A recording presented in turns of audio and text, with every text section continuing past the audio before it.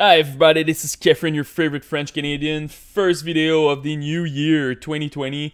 A lot of people is asking me question about Escape from Tarkov, a big boom right now with the Twitch drop.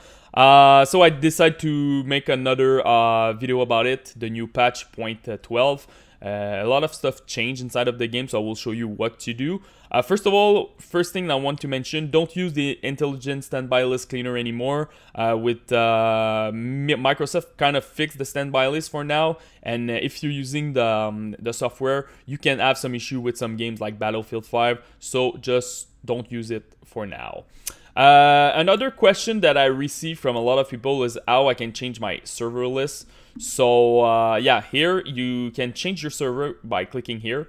You can use the filter and make sure that you're using it by ping, because I was playing games and I didn't understand why I had like 120 ping. So yeah, so for an example, if you live in East Coast of America, make sure that you're using those server, and yeah, depending where you live in the world, you can select your server in your matching. So after that, let's go inside of the game.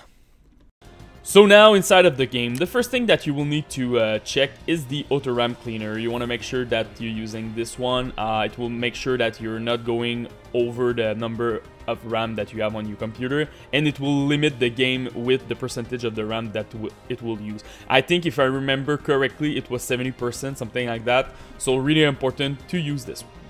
A lot of people was asking me about the physical core, use the only physical core. This is more like if you have a Ryzen processor from AMD, they're using SMT, so you want to click this one. And if you have an Intel processor and you have hyperthreading, also you want to click this one. It will give you more FPS.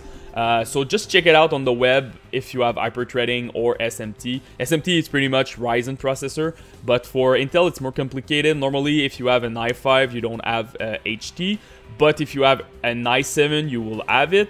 But the latest i7, I think the 9700K, you don't have hyperthreading. So just make sure that you're going on the web to know if you have it or not. So if you have hyperthreading or SMT for AMD, check this one. If you don't have it, uncheck it.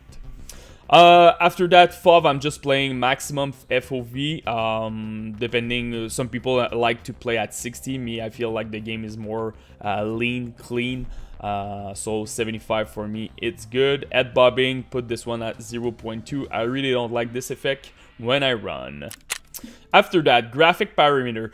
So in my previous guide in 2019, I put a lot of stuff to low, but now with the new patch, the 0.12, you want to balance between your GPU and your CPU. Because sometimes when you put something at low, it will go on your CPU and you will lose FPS. And I did a couple of tests, and honestly I have a really good CPU. I have a Ryzen 9 3900X, sorry. And it's more about the engine, the way it interprets like what you need to render and what it's shooting to your CPU and GPU. And I feel like even with the new patch, it's not great with CPU.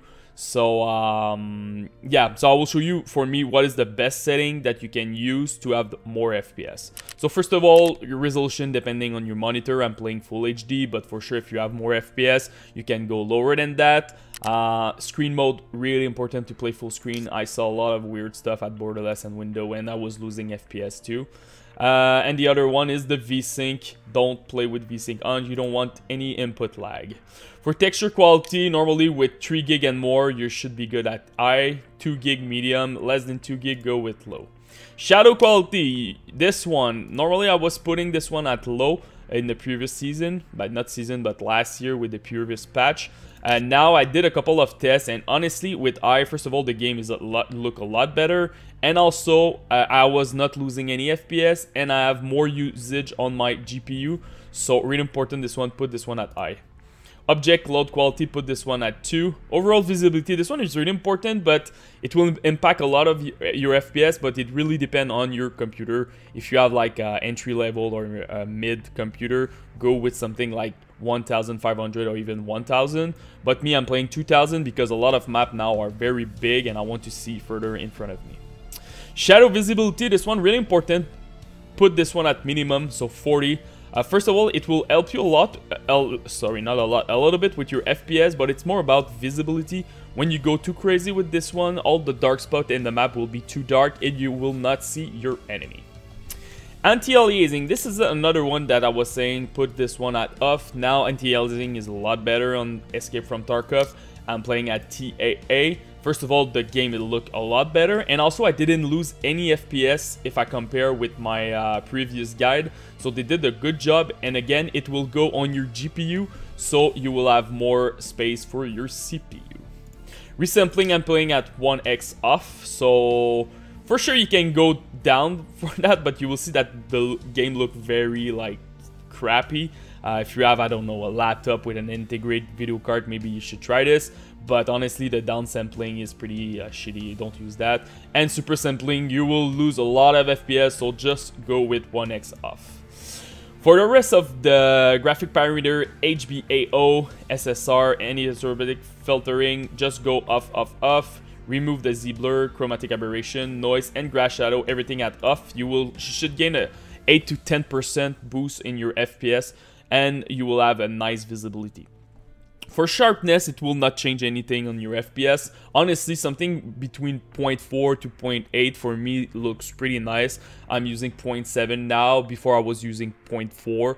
So yeah, it's more about your preference, so just do your tests. And for the game limit FPS, I'm putting everything at max, but honestly, if you have like a 60 Hz screen, you can go at 60 FPS if you want. You will render less FPS and your computer will generate less heat. So that's about it about the graphic parameter, guys. If you have any questions, just comment in the YouTube section.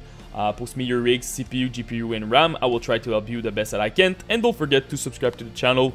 Peace!